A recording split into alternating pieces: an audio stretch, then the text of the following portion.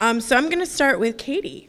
Katie Ahern is this panel's moderator, and she is the director of the RW Law Business Startup Clinic. Katie leads the school's Business Startup Clinic, which serves nonprofit and small business clients. Students in the clinic learn substantive business lawyering skills, work directly with clients, and interact with the Rhode Island nonprofit and small business community.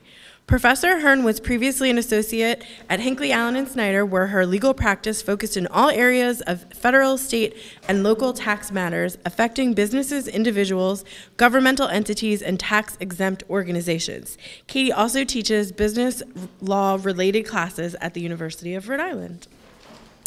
The next person, not sitting next to Katie, is Lisa. Lisa Raiola is the president and founder of Hope in Maine, Rhode Island's first food business incubator, established to assist local entrepreneurs to jumpstart early-stage food companies by providing low-cost, low-risk access to shared-use commercial kitchens and other industry-specific technical resources. Hope in Maine helps to grow the local food economy by creating a community, please shut off your cell phones, of support for food entrepreneurs and cultivating an environment where emerging culinary startups can test, create, scale, and thrive.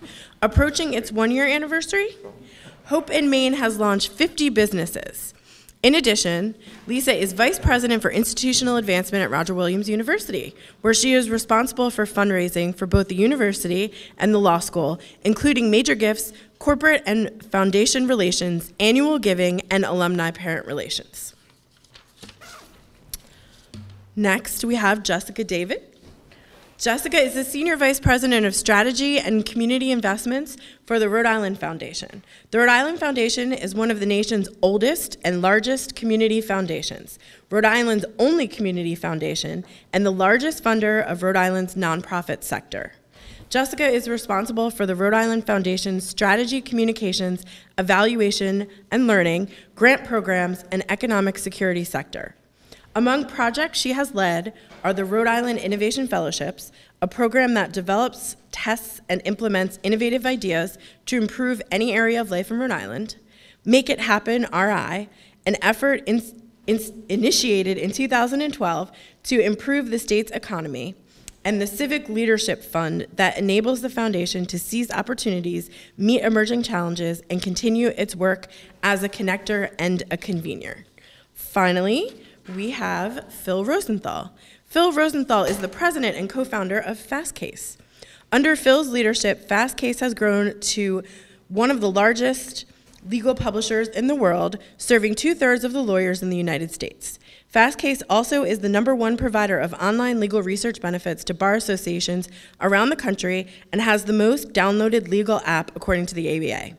Phil combines his backgrounds in technology and law to bring lawyers and law librarians online legal research tools that are smarter and more intuitive. Before founding Fastcase, Phil was an associate at Covington and Burling in Washington, D.C. His diverse legal practice encompassed nuclear, patent, telecommunications, environmental, and corporate law. Katie, take it away.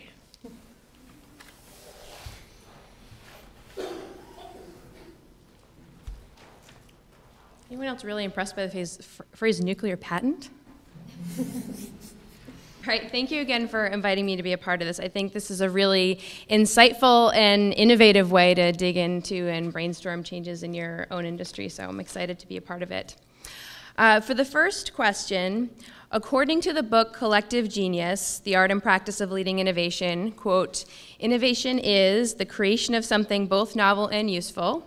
It can be large or small, incremental or breakthrough. It can be a new product, new service, new process, a new business model, a new way of organizing, or a new film made in a new way.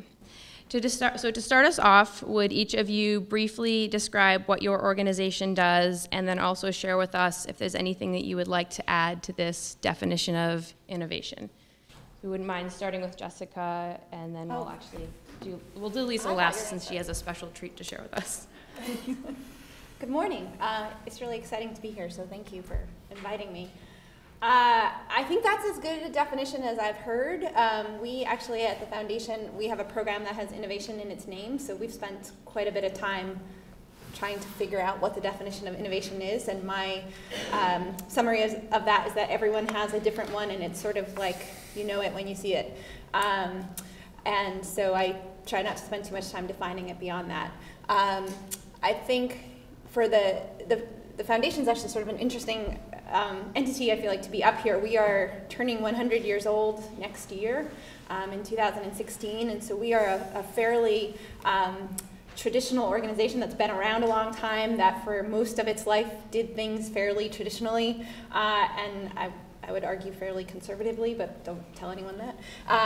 And really, I would say over the past 10 years or so, 5 to 10 years, has sort of reinvented itself, and largely in response to community needs and demands from people like Lisa, who are really doing the on-the-ground work out in the community, and also our donors who, for a very long time, you know, we have many generous donors who were very content to turn their money over to the foundation, and didn't really expect beyond that much in the way of, you know, evaluation of results, of communication, of ongoing tweaking and adapting of programs.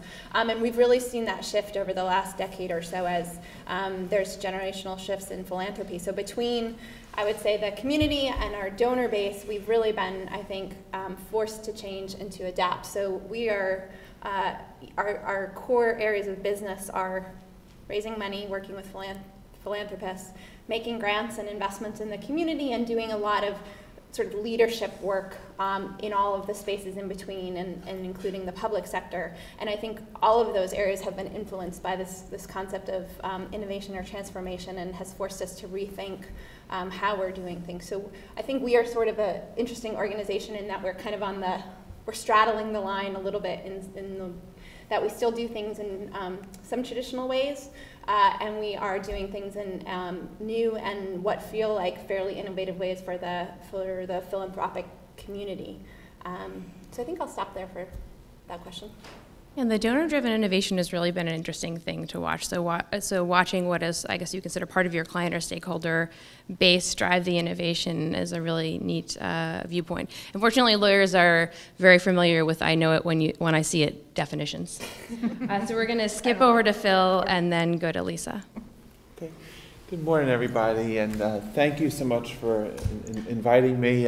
Wish I could stay the whole day with you, but we'll be here through lunch. First, I just have to ask: was there a toxic spill in that side of the room? Is there, I don't know why everyone is over here.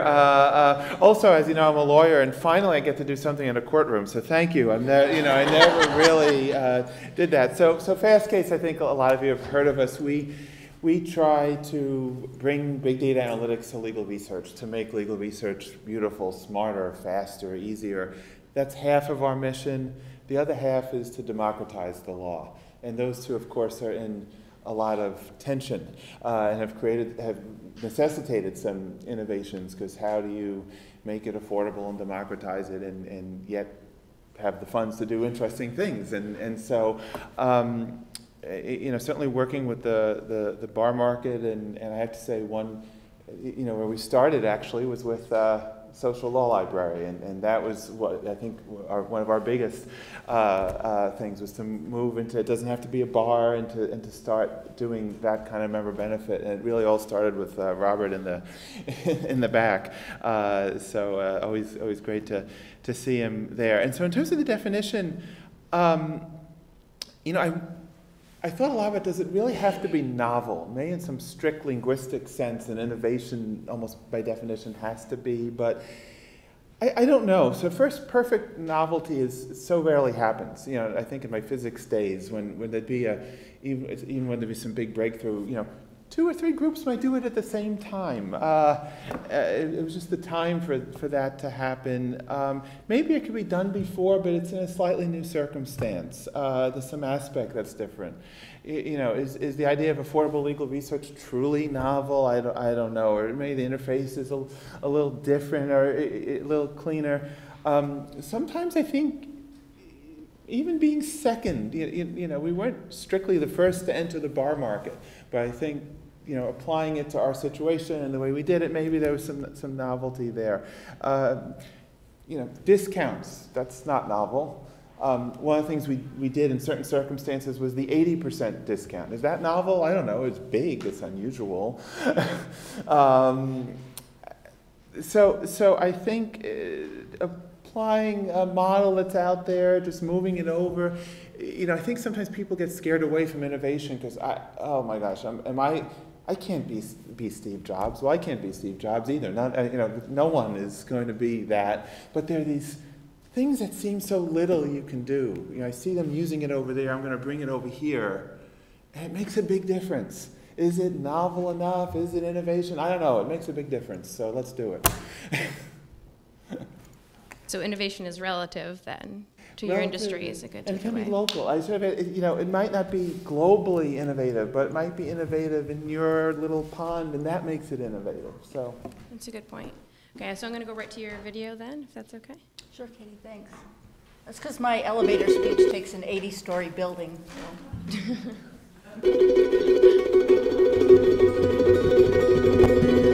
We have an incredible range of companies. We have people making pickles and tomato jam and cheesecakes and coconut butter and popcorn. I've been continually impressed with the range of businesses that we've been able to attract to Hope in Maine. And I'd like to say that when you see one food business, you've seen one, because they all have a different set of needs.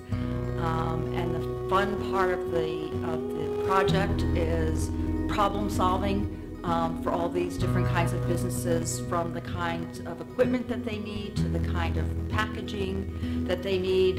And it's been a wonderful learning experience, I think, not only for the businesses, but also for Hope in Maine. With each new business, we're learning how we can be a better assistance to people.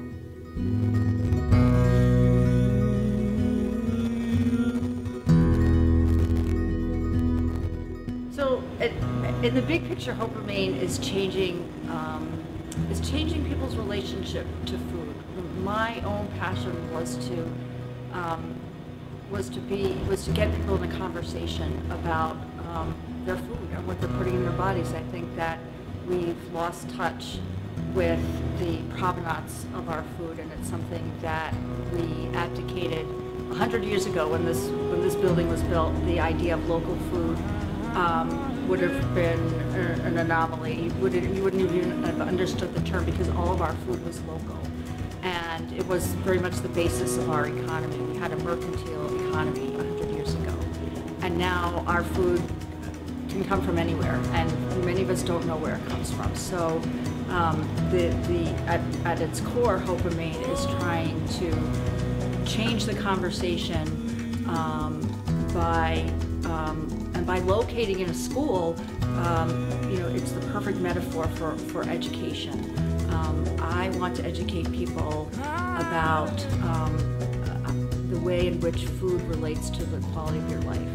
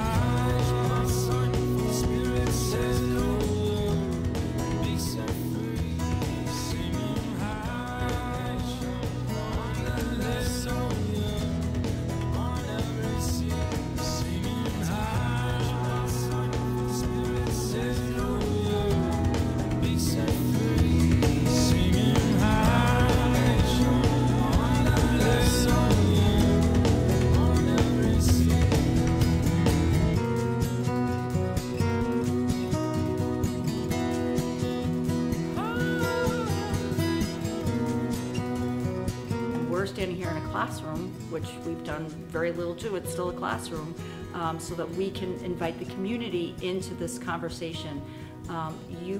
don't get an education by reading food labels while you're walking through the supermarket.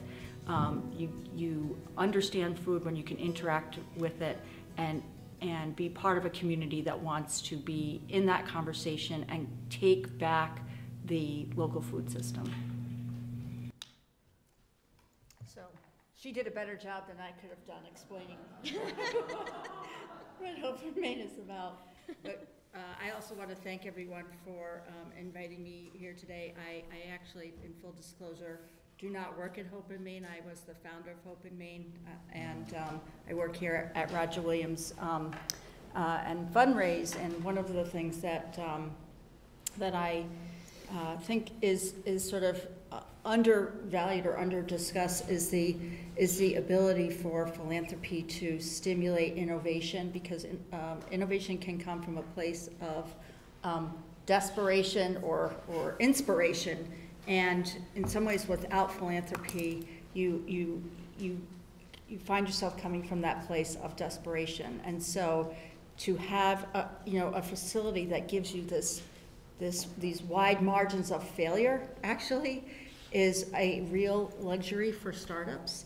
And Katie's Startup Clinic and the students there have helped many of these companies to form corporations, to think about intellectual property, to really to help them to jumpstart their businesses. And none of that would have happened without philanthropy. So it's just such a wonderful tie-in. We do realize that was a mean video to show before lunch, but this is an incredible organization, so I assure you it is worth it. They find really interesting ways to partner with others in the community. My clinic is one example to bring more to their audience. All right, so moving on to our next question. In what ways does your organization promote innovation, entrepreneurship, or creativity in the workplace? Anyone who wants to start? Sure.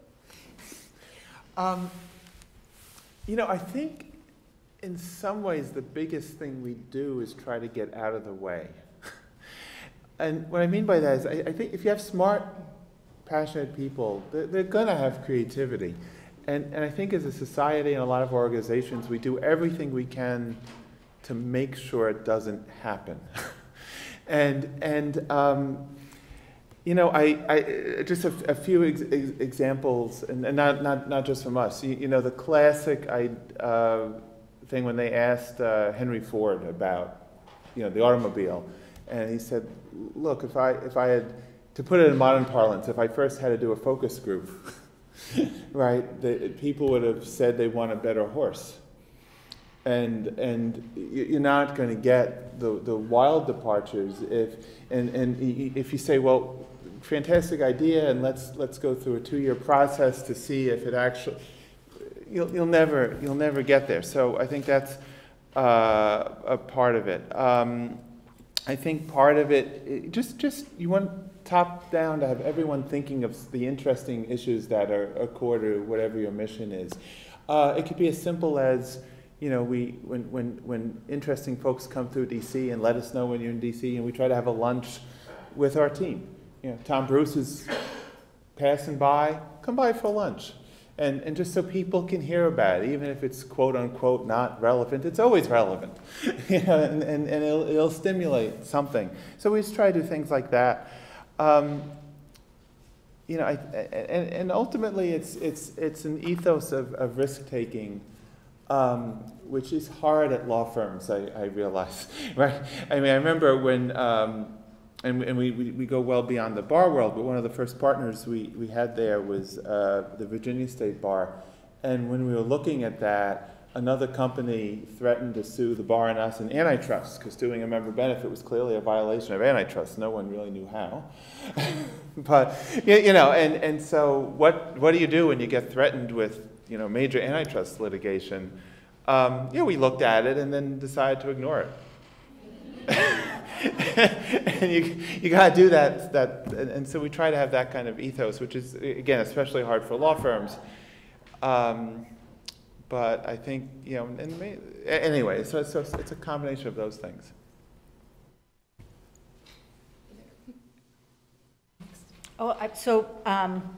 I'll just give us a specific example of something that I found surprising, which because Hope in Maine, as you can see, is a shared use space, so that's what makes it affordable for the makers to be there. There's a number of companies working in kitchens together at any one time.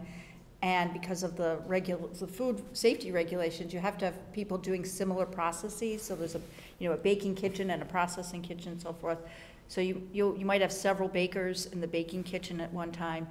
And you might have several, for example, salsa makers in the processing kitchen. And I think we're up to maybe 4 or 5 salsa makers, or people who make salsa as part of a whole product line. And at first I was thinking, how is that going to work? Because they would potentially see themselves as in competition with each other. But what we found is that peer collaboration is an incredible source of innovation, and they don't fear that the other person's going to imitate them or steal their recipe. In fact, they've learned from the students at the startup clinic that if you have a trade secret, you're able to protect that in various ways. But what's happened is that they're able to riff off of each other, and just without even creating a lot of without over-engineering it, we've seen tremendous innovation that comes from peers that collaborate, and each of them has made each other's product better. So I'm going to answer the question that you asked, and then I'm going to answer the question that I want to answer, which I think is fair. So within my organization, I would say we don't really do the best job of really fostering innovation. So that's a takeaway that I'm going home with. But I think I would say 2 things that we do that I think are smart are, one, to Phil's point about it's hard in certain industries and in certain organizations. I think that's true in certain pieces of our work. Failure really isn't an option. There are, some donors, you can't screw up that relationship. There's certain funding that is really about sustaining and making sure that programs are happening. It's not about taking risks and trying new things, and so to jeopardize that would be to jeopardize really important services. So there's a certain piece of our work that I think is more about execution and improvement than it is about innovation, and I think it's really important that you think about those things differently and that you ask yourself that, because I think we tend to put innovation sometimes on a pedestal, like it should be everywhere and it's this, it's above all, and it's important and it's critical, but it's a fact. It has to be factored into everything else. I would say that something we have gotten good at within my organization is figuring out what the questions are, the really important questions that we have. So we gradually, after banging my head against the wall for a while, realized, wait, we keep circling around the same issues and we're not resolving them. And I found there was incredible power of just articulating what those questions and those issues are. Not so much that they were going to be solved immediately by our board, by our staff, by the community, but even just sort of holding them out there, I think allowed a certain level of creative discussion, suggestions, small experiments that wouldn't have happened if we just kept kind of like mucking around and not really knowing what we were mucking around with. So I would say we've done that well. And then the last thing is, I think probably the best thing we've done is we've allowed it to happen when it's happened. So the thing I really give our CEO the most credit for is there have been some ideas that we've had where in hindsight they're kind of crazy and silly, and he's let us run with them, and some of them have worked out really well, some of them have not, and we try to minimize the collateral damage when that happens, but I think that's been really important. But the question that I would prefer to answer is, or I would have more fun answering, is what we do in the community to foster innovation. And there, I think there's really 2 roles that we play. One, obviously, is funding. So certainly we can, and in all areas of our work, I think there is a very strong innovation thread, and there actually has been since the foundation's beginning. So we have funded startup nonprofit organizations that now are extremely well established. We have funded startup nonprofits that do not exist. We have funded new programs that have taken off and that have failed. And so I think that's an important piece of what we do to allow space for that within the social sector, and also within the public sector increasingly. So a lot of the work that we're doing right now intersects with government, and innovation in government is a whole, and that would be a really interesting discussion or panelist to have, because I've had a lot of conversations with folks who are new to government, who are trying to make change in the public sector that I think is almost set up to withstand any kind of change. And so we've been thinking a lot about how can we support and foster that, and have had some really good small little experiments, I feel like. But the big thing, and the most important thing I think we do, and Lisa already touched on it, is just connecting people and putting smart people in the same room to talk about it. And it can be anything, really. I mean, I have found it can be common challenges, it can be new opportunities, it can be venting sessions sometimes. I mean, it really is just putting sort of smart people and I always get it wrong, the whole is greater than the sum of the parts. Did I get that right? I think I got that right this time. I really truly believe that, and I think it depends on who you have in the room, because there are certain people who that's not the mindset they bring, but there are others who, I always say when you get them together, like magic things happen. And on another panel, I actually used the word poof, and I will not use that again because it's a legal term. It was not my finest moment. But I do really believe that. And so I think that, that all of us can do that in different ways. I think it also relates to the question-making part that I talked about, because if you've got a really strongly crafted problem and you ask people what they think about solving it, you're going to get things out of that. They may or may not be useful, but you can iterate over time. And you also, I think people start to work together in new ways and use different muscles. And so, in my area of work and grant making, the economic security area, I have what I consider kind of like a brain trust. I never called you that before, but Lisa's part of it. So, where just people that I really trust, I respect their work. Every time I leave a conversation with them, I come away with some new, moment that kind of shifts my thinking, and I think that's probably the best feeling that we have at work. So those would be my thoughts.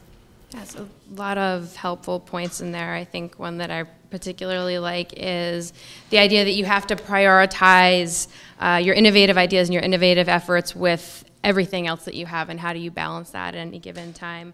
And strangely, I was listening to a podcast on the way here about how you ask your audience or your clients questions that get them to tell you what they want, because they don't know what they want. And that was their showcase example, was the Ford quote, that if he had asked people what they wanted, they probably would have said a better horse or a faster horse. They had no way to think about a car being the answer. So if you ask people what they want, you won't really get a valuable answer. And I don't think I've ever heard that before, and I've now heard it twice in several hours, so that was a bit spooky. I'm going to combine the next two questions, actually. They go a little bit hand in hand, and I think Jessica's started to answer the first one really well. Does innovation come from, in your experience, the top down, the bottom up? Is it neither? Is it both? And then there are a lot of writings about innovation that talk about the tension that's endemic to an innovative atmosphere. So how do you encourage all your staff members to argue with each other's visions and to disagree with each other without encouraging chaos or discontent at the same time? So how do you tackle that? And then how is that managed in your organization? In what direction or combination of directions? You want to start? I think got part of an answer from Jessica, so we'll start with Phil and work our way down. Jessica, had anything to add? Well, thank you. Top down, middle. I think all the above. There's, and the studies have shown, there's no substitute sometimes for someone who's just incredibly creative, and very lucky. My co-founder Ed Walters, I'm sure you all know him. He just is, and there's certainly a lot less bureaucracy when the person at the top is just has these great ideas and wants to run with them, and so we, so I think that's part of it. But it's certainly, when we had to redo our iPhone app in a certain way, one of our people just ran with it and did it in the evening. Said, I think we got to change it like this. They just did it. And so it doesn't have to be driven from the top. Our data operations, the way we built them is because another one of our people who was our CFO, pretty close to the top, and just said, we can make it better quality and more affordable if we build our own operations in China. And so she did. So where does it come from? It can come from anywhere. Again, if you don't stop it, and very importantly, notwithstanding the Henry Ford comment, you guys, and I don't know why I was saying before law firm. I know it's not this is mostly law school, but anyway, any law librarian, you know legal research better than anyone, and you tell us how to do it. You tell us when we need a new feature, and so I think a distinction on that Ford concept. Sometimes you can't expect anyone to just come up with, well, here's something no one's ever thought of before. Sometimes they do, sometimes they don't. But people come to you with a need they actually really have, and that's fantastic. And so that helps a lot, and that leads to a lot of innovation. So on the question about the second part about the creative tension and how do you have the arguing and without chaos or discontent, I actually think you never get discontent from the arguing. You get people are not happy when they can't say what they think, when they don't have a voice. If you let them have a voice and argue, and everyone knows they're not going to win all the time, but just to be heard, I think, makes a big difference. So I think that actually helps. And how do we do that? We don't have a lot of hierarchy. It's if you have an idea, people are easily collaborating. We have cubes. If you have an idea, it's not let's set up an appointment for 2 weeks from today and talk about it. Just walk over, just call. That kind of thing helps so much. I think creating that culture.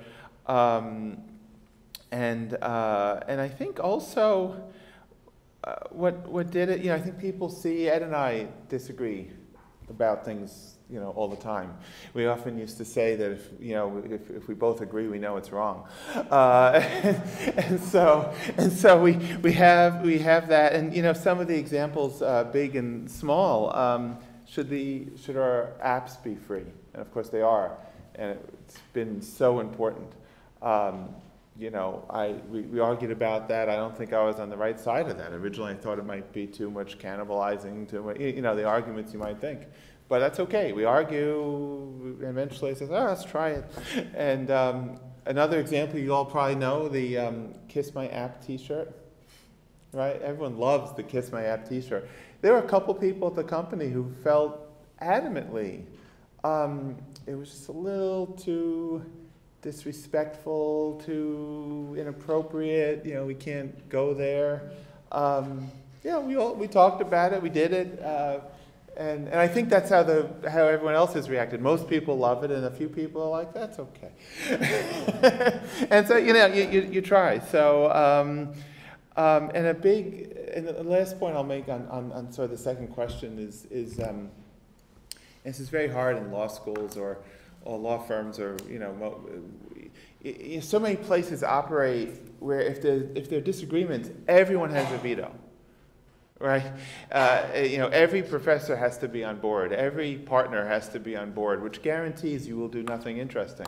If everyone gets a veto, you gotta have, and I think the libraries can play a really big role in being a little outside of that culture. And being we're the experts on where the world is really going, and we gotta go do this, without getting everyone on board before you start pushing it and popularizing it.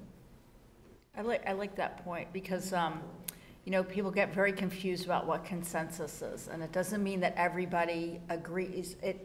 I find the best definition of consensus is, can we all live with this? And if you really can't live with this, raise your hand. When I'm working with groups, it's one of the questions I like to ask, because it's different than do we all agree, because that's kind of it's like a crazy question. And also in an innovation environment where you're talking about teams of rivals, the Lincoln model of a team of rivals. A team of rivals can go in a lot of directions. I mean, in our own government is set up to be a team of rivals, and at best it's chaos, at worst it's gridlock, but we don't seem to get anything better than that. So how do organizations that embrace that philosophy get sort of get beyond gridlock and chaos? And one of the things I think is very valuable is the convening role, is what a Rhode Island Foundation does or what your professional association does, because sometimes organizations can't get past that, and they need to bring ideas sort of outside to that to that neutral space where you don't have literally the organizational politics. Because I also think innovation is a beauty contest, and voices aren't heard if they're not the people that are that you typically listen to in an organization. And the best leaders are people that really do understand that there are that there are people in their organization they have to find a way to give a voice to, because they're not necessarily people that speak up in meetings. They're not the people that they hear from all the time. They're not necessarily even ambitious people. So I think there's a lot of, need for organizational, intelligence. And most leaders sort of, the sort of prototypical leader will telegraph that it's not okay to make mistakes. It's not okay to disagree with me. And all of a sudden they've sort of shut down everything, and they only want to hear good news. So I think there's a lot of things, that come to play with organizational politics, organizational behavior, where a professional association can be so helpful. I think libraries are under incredible pressure to innovate. I am on the board of the Rogers Free Library in Bristol. I also have led the fundraising effort for the Library Learning Commons on this campus, not the library in the law school, but the other one, and for the university. And I've just never seen a place that is being asked to move at the speed of light in changing what you do and how you do it. I don't know how you do it. I mean, I'm so impressed with what libraries are faced with these days, and you have a tremendous need to innovate. I second all of what they said. Yeah, I think So- I'm on board. that one.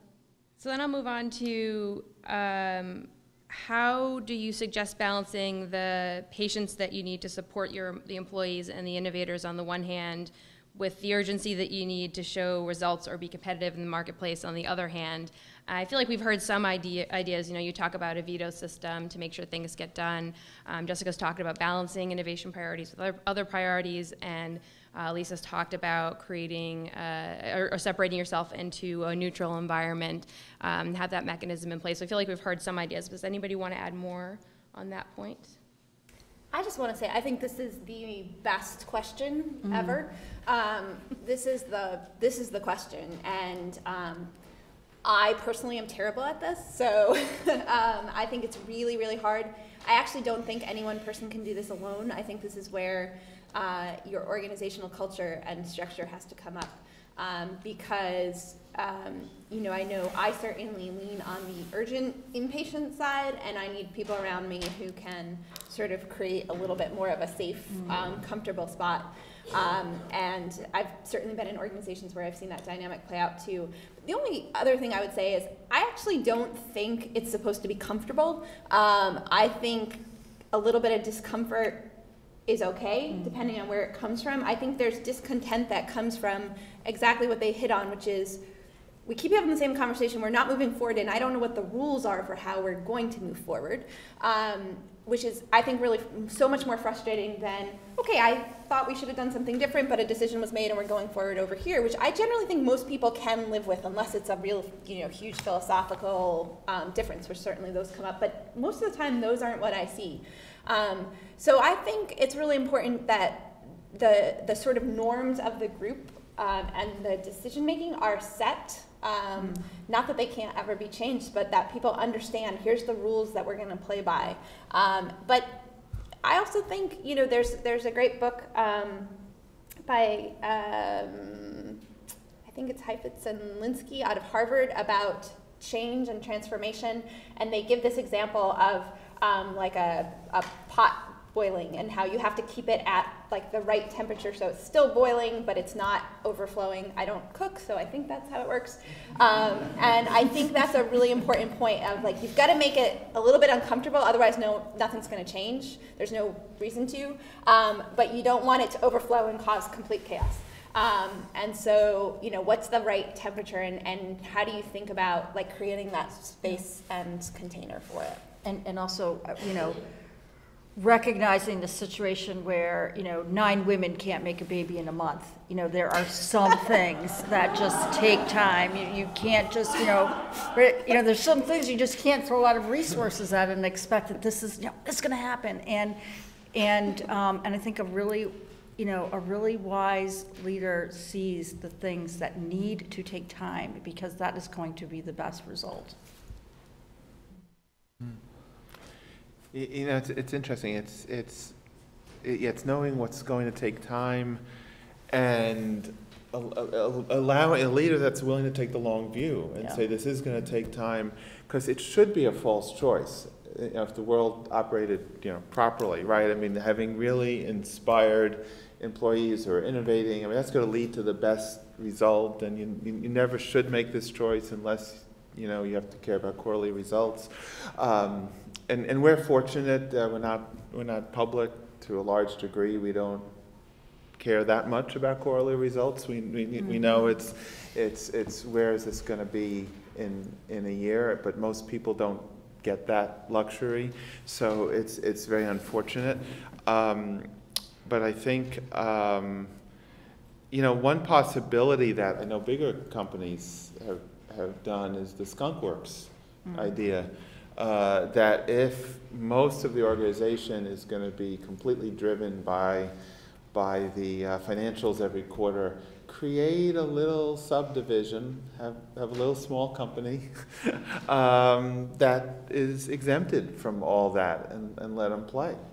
And it's worked really well for some of the largest corporations in America. So I think we all can do it to some degree. Can I just add one thing? I probably am screwing up all of your questions, but I just thought that was such an important point about the public aspect, because I think for most of us there is a public component of what we do, and that's often the hardest part. Yeah. So I think of Lisa when she came out with the idea of we're going to take this 100-year-old school and we're going to turn it into a shared kitchen facility, and we're going to do it with a grant from the USDA in Warren, and you know, a lot of people were like, okay. And it takes, I think it's one thing to do it within your organization. It's a whole different thing when you've got outside people watching you. And somebody has to be brave enough to take that and to hold it and to be able to move forward with it. So I think of people like her. I think of, we have now 8 innovation fellows, and we get them together every once in a while. And I think so these are folks who are given $300,000 over 3 years to implement some idea, innovative idea for improving Rhode Island. And you know, it ranges from like curing Hep C in Rhode Island to implementing design thinking in schools, all kinds of things. And every single time we get them together, the biggest thing that comes up is that role of, you know, being a transformational leader, requiring self-transformation in order to do that, and having a whole lot of people looking at you and like, you know, lobbing their expectations and judgment up against you. And really what I have found is, and what I think our role is, just trying to support them in doing that. And I think that's kind of our role at the foundation more broadly, because it's hard and it takes time. Everything takes longer than people think it's going to. And there's point in time judgments, but things evolve, and some, you know, it just really requires being sort of courageous and being willing to kind of stand up and let things evolve and take what comes. I think that's a really great point and something that's worth recognizing. So innovation does require a lot of bravery and dedication and hard work. And that's an important takeaway for this audience, because lawyers are nothing if not risk averse, right? Some of us by training, some of us by nature and training. So it can be a difficult environment to get that started.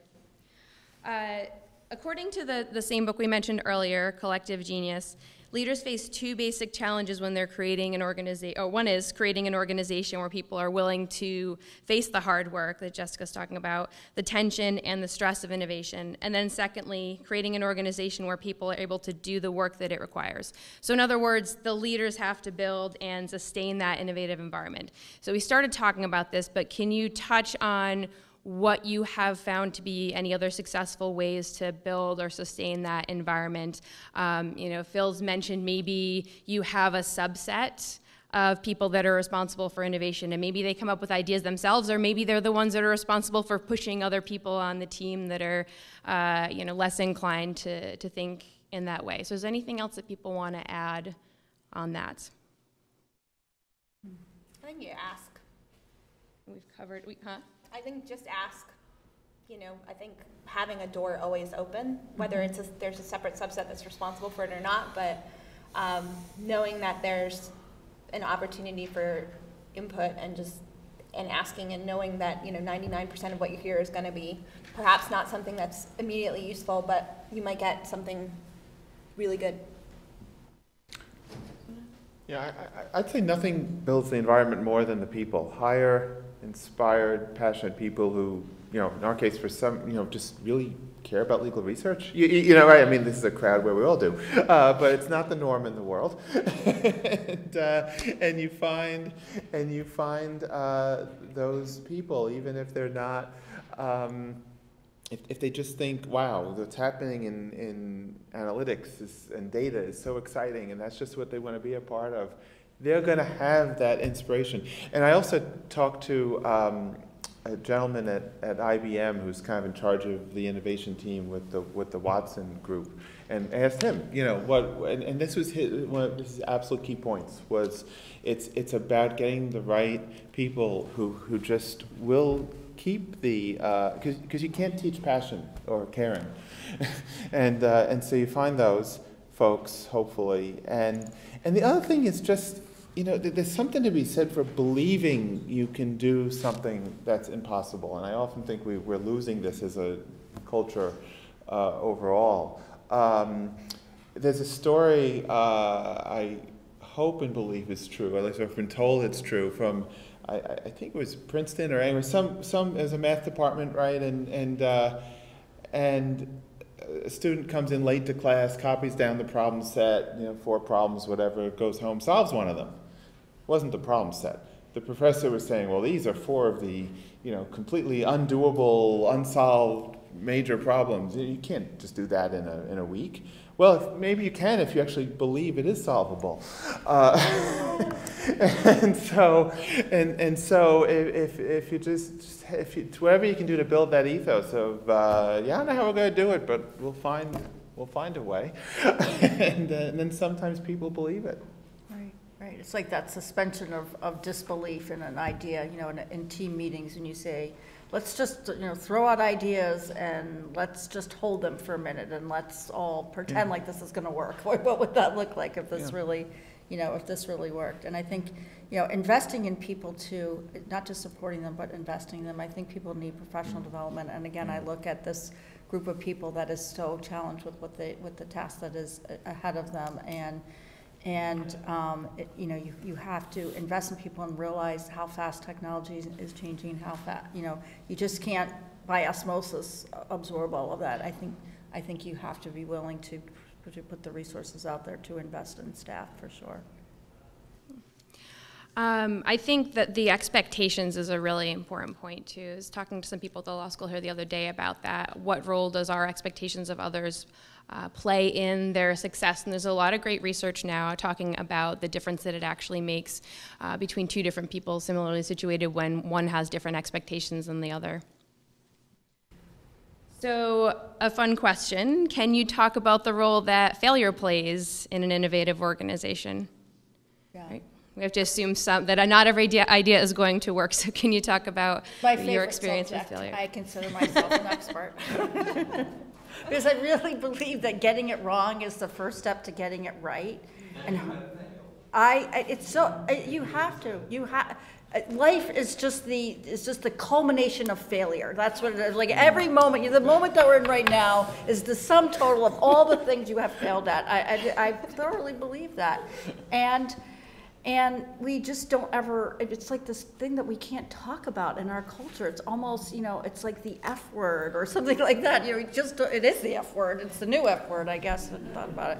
But failure it's critically important. And when it's critically important in education. It's critically important in a startup environment.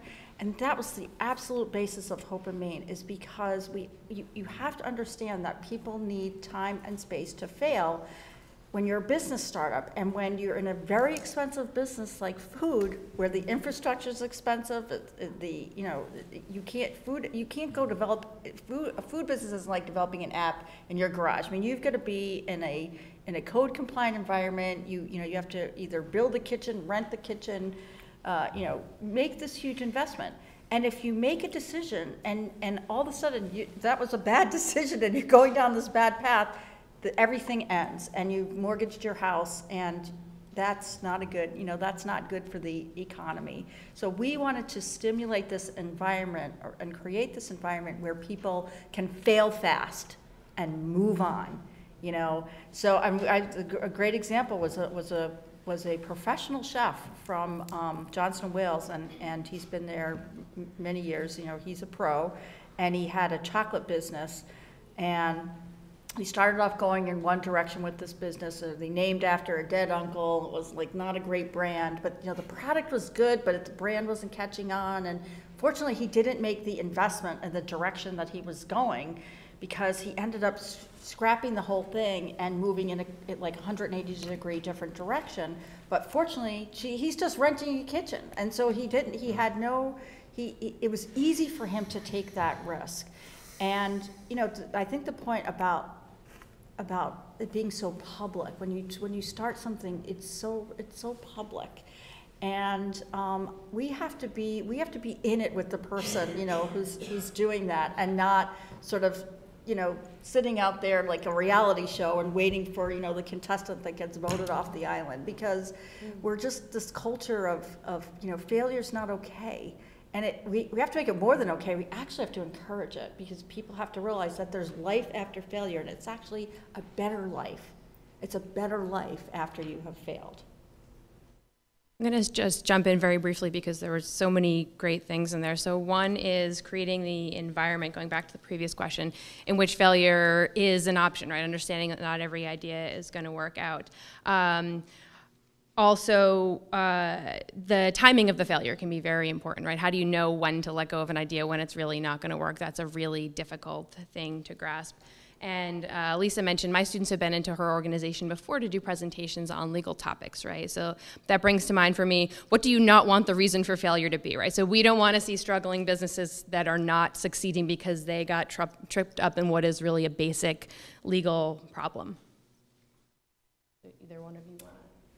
I would, I just completely agree with that, and I think from a library point of view, so I'm not a lawyer, but I am a big library dork, and I think of them as safe spaces, and I think, like a lot of what we're talking about, you all have an opportunity to sort of create that place where learning and experimentation and things happen before they go out and happen public, shiny, in the real world, and I think that's such a great opportunity and also responsibility that comes with that.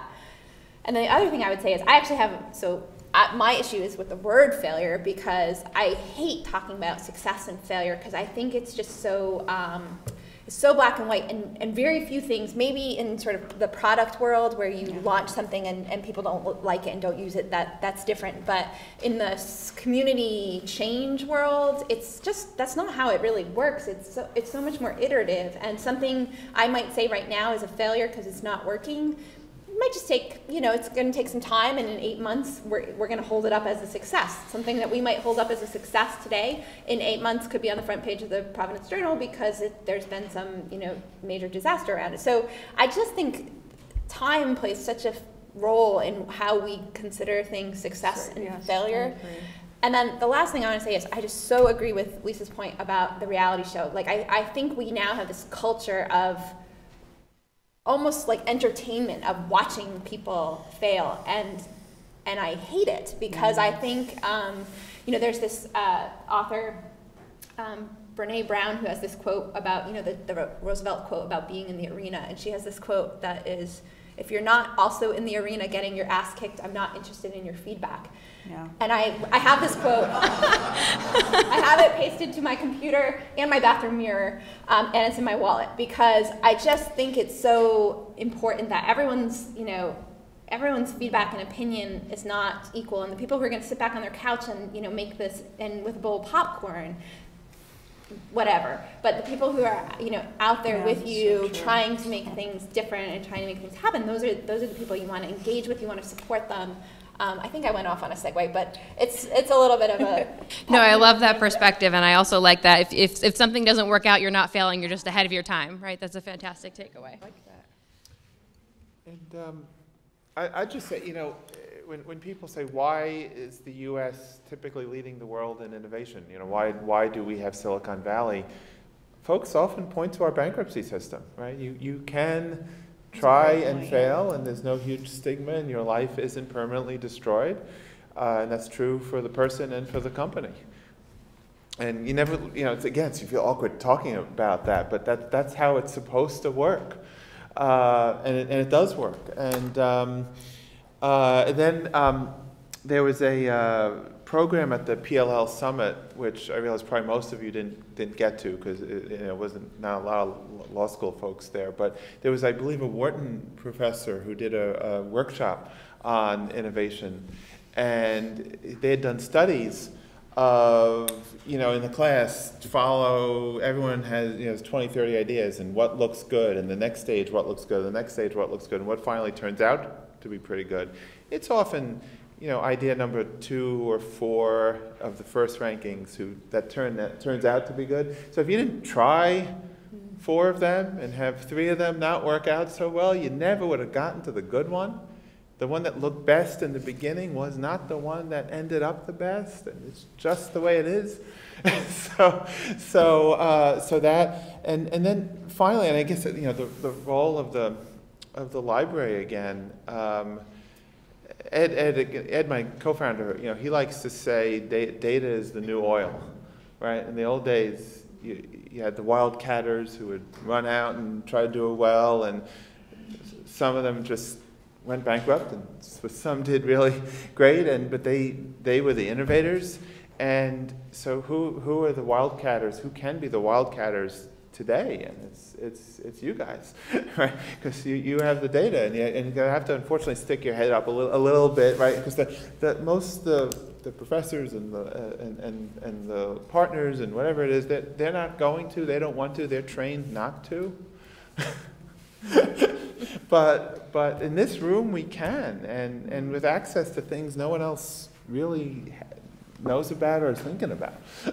So there's really some nice opportunity with a little willingness to publicize, hey, we're trying this, and sometimes it won't work.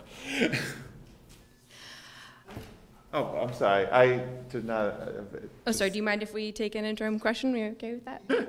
Just briefly, please. Okay. All your comments, and I just want to comment, I guess, and get your feedback on this comment, that it's really interesting to me that all of the panelists sort of have acknowledged that in libraries there's this imperative right now that we have to innovate and we have to change in order to stay relevant.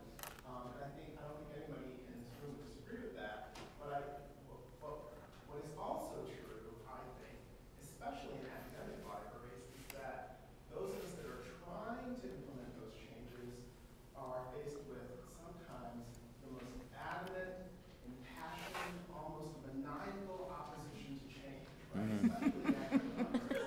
Love it. They want to create what they always had. Well, what I also think is true is that's also very true, I find, for professional associations, like the American Association of Law Libraries. We have got to change and innovate in order to stay relevant, right? Yes. But the more we try and change, the more impassioned, maniacal space.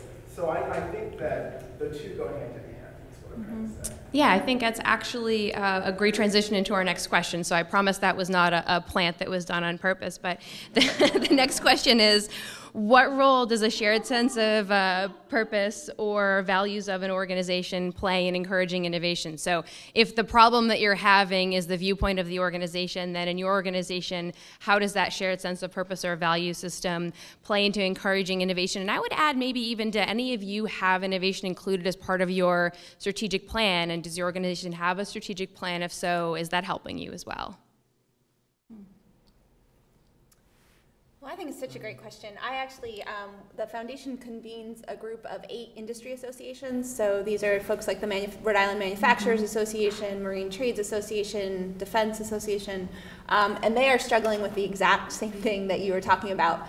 Our program is a capacity building program, so we look at it less as at the programmatic, what they're doing, and more as their organizational health and how we can help support that. And the biggest key from that perspective that I've seen is really supporting them as people. And I know it sounds hokey, but it comes back to that bravery thing, because you all are in a position of responding to the needs of your clients or your users and positioning your institution for the future. And sometimes those are completely, different directions. And I think that is really hard, emotionally and mentally, much less just time. Like, how do you even spread your time across that?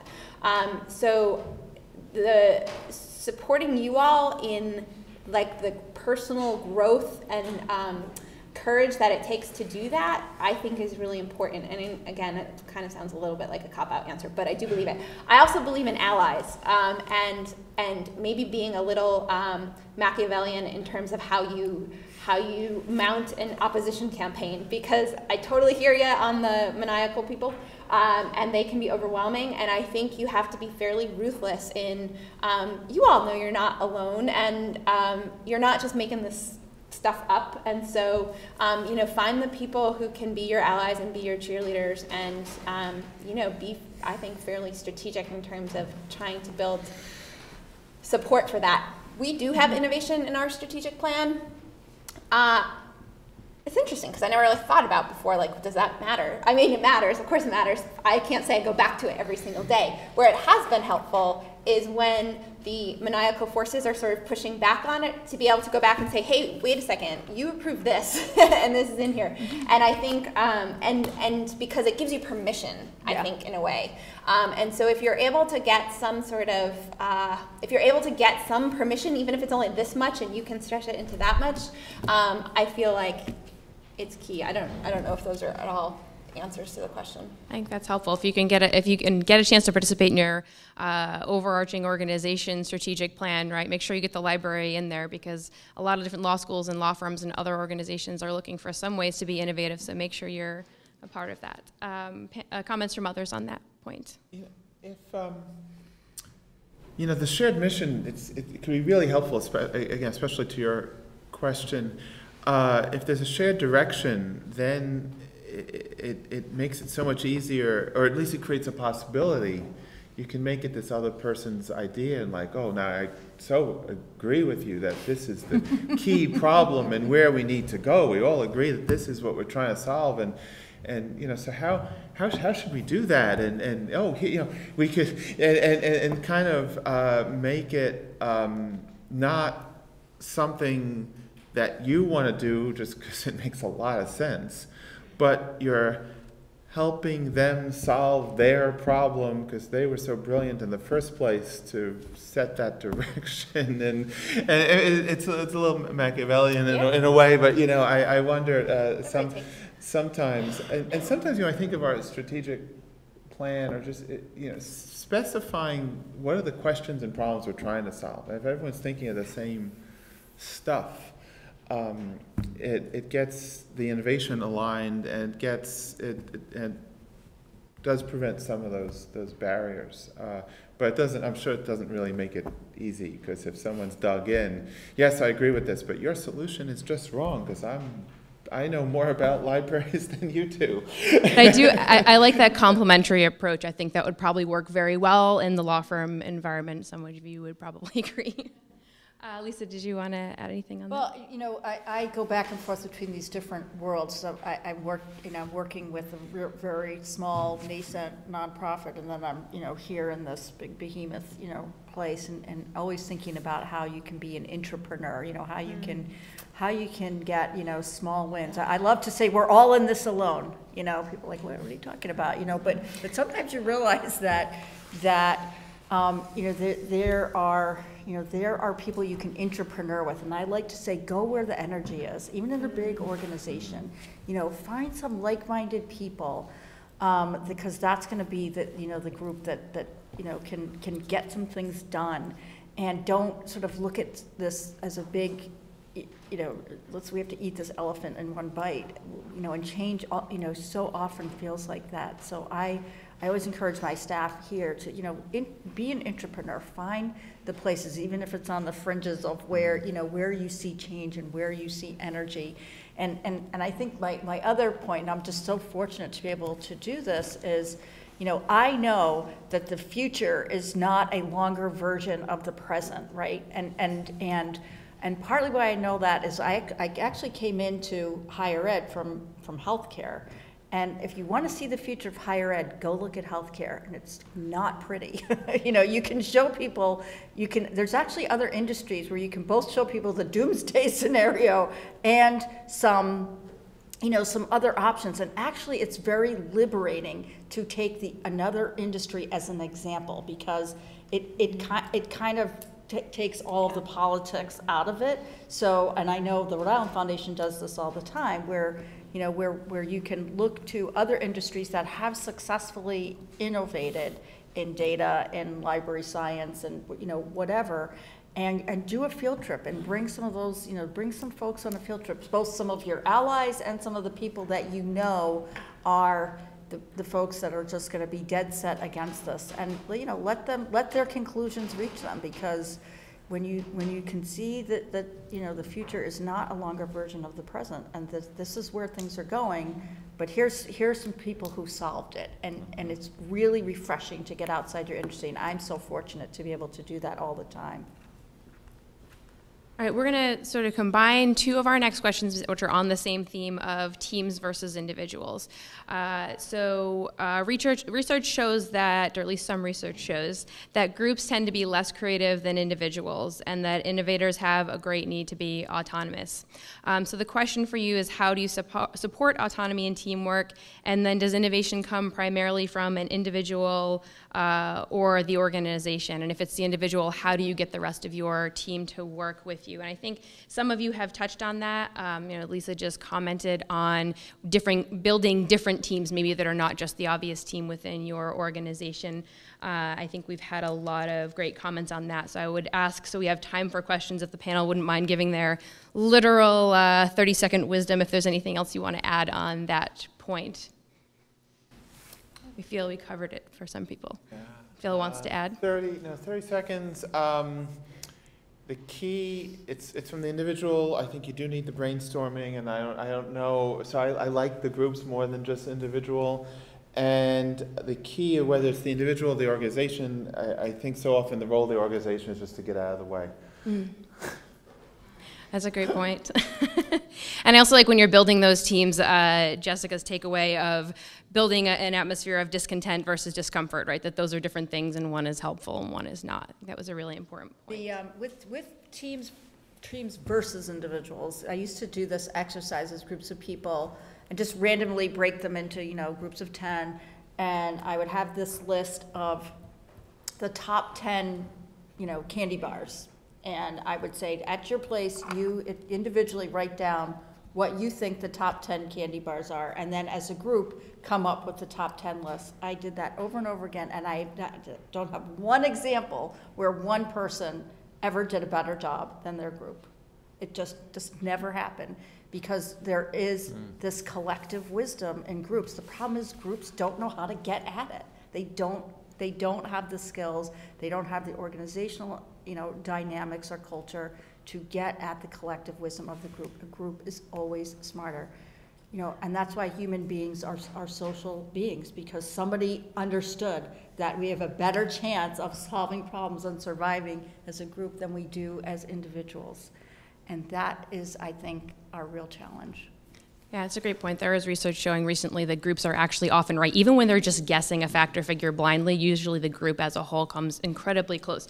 So we do have time for one or two questions from the audience. We have a microphone that will be available that we will hopefully be available that we'll bring around to you. Or you can just yell and I will repeat the question for everyone in the back.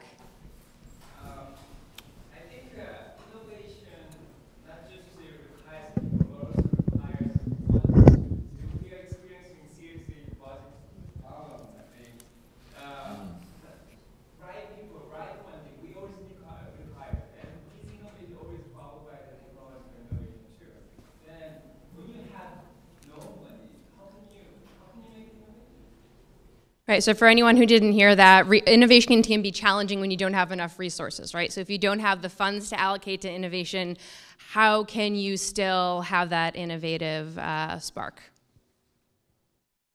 Yeah, I guess I just don't believe that paradigm. I think that innovation is working with what you have to solve a problem, and so it does. It's not. I think it's a false paradigm to think you have to have more to innovate. I think actually some of the greatest innovations come from, again, kind of from sometimes a point of desperation where you do have less and you realize you still have to solve that problem with the resources that you have. I'm not trying to, throw a wet blanket on what you're saying, but, look I don't think there's going to be more resources in education. I see less resources. I saw less resources in healthcare. And so that's where innovation comes from. Where are you not thinking of that's out there that, is going to solve this problem? And it's, like I said, it's not always about throwing suitcases of money at things. It just isn't, I think. And that's where so many people just give up and say, oh, if we only had more money, if we only had more resources. I don't think it's true. But yeah, I would agree with that. Innovation is largely thinking, right? And so maybe at the worst case, you need time to think it through. But sometimes you don't even need that, because the idea of your brain having this back burner and sleeping on it and those sorts of concepts are actually true if you look at neuroscience. So sometimes the great ideas are going to happen in the car or the shower while you're walking the dog. So sometimes you don't even need time or money to come up with great ideas, which is a wonderful thing. Right. I mean, look at MacGyver. Like, he's always right at the end. Like, he never really had what he needed, but he figured it out. Or Buffy the Vampire Slayer for people who like other genres of resourceful heroes. Myself.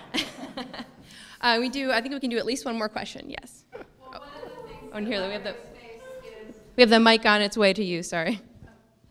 Is balancing print and electronic resources, and definitely we're moving in the direction of electronic resources.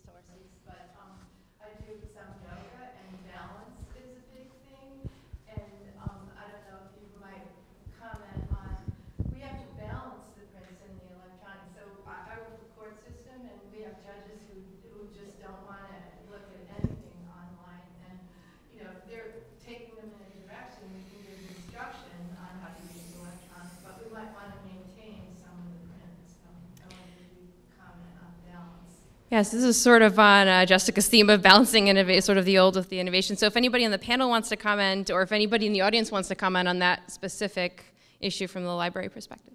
Well, I would love to comment, not from the library perspective, but actually one of our other principles in our strategic plan, as well as innovation, is balance, because exactly what you say. So we have to balance donors and nonprofits. We have to balance all different sectors, the arts and the economy and healthcare.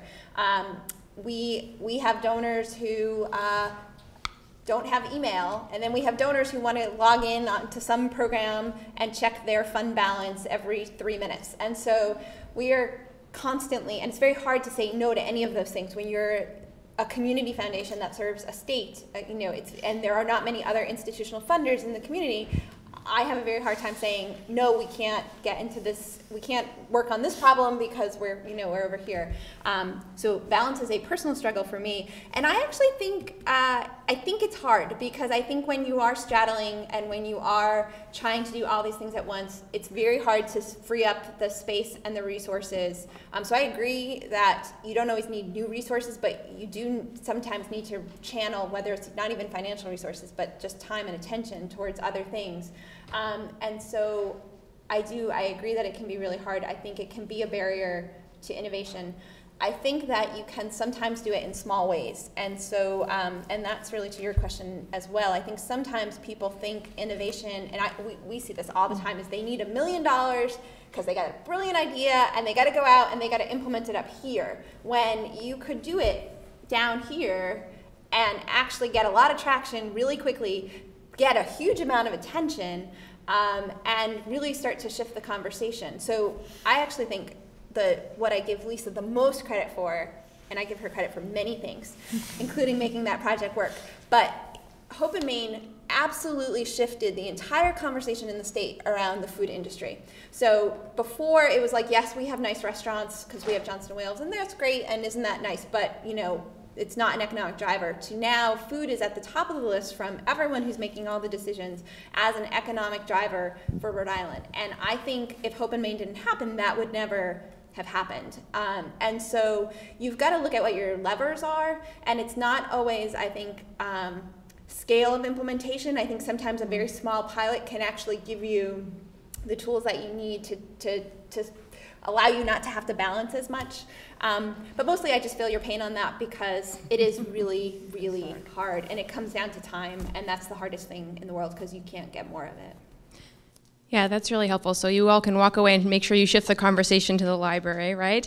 And I'm going to call it there not only because we're out of time, but because the concept of balancing these competing interests is a fantastic way to end, because that is what it's going to be all about in the end. So thank you very much, everyone, and thank you so much to our panelists.